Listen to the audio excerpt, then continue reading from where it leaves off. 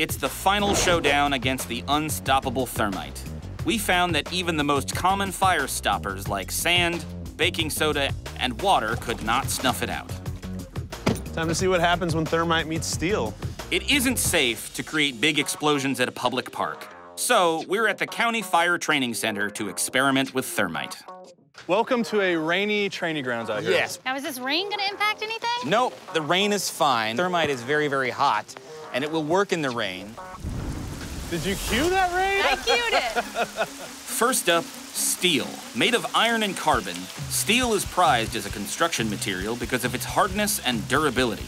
It has a melting point of 2,750 degrees. But remember, thermite burns at over 4,000 degrees Fahrenheit. So let's see what happens to this steel hood of a car when we light 30 pounds of thermite on top of it. Trying to control something that you can't extinguish it out with just water, it's kind of scary, and I'm kind of nervous to see what's gonna happen. Hey, you guys look like a couple baked potatoes. We're about to get as toasty as a baked potato in a minute.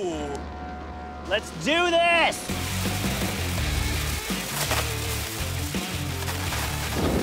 Oh, wow. man. Oh, Yeah, oh no.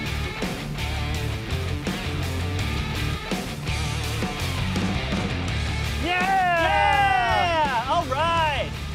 That's crazy. Looks like lava. Oh my gosh. There it is. There it is, pouring right out the bottom. In just 15 seconds, thermite melts a hole straight through the hood, incinerating the steel. Wow. I'd say that worked. Around the area where it burned through is still about 900 degrees. It's a solid steel, so it takes a couple of thousand degrees to get through. It's just an impressive display of chemistry. It's also impressive that the clay pot and concrete don't melt. That's because as the reaction occurs, hot molten metal pours out of the hole, taking the heat with it.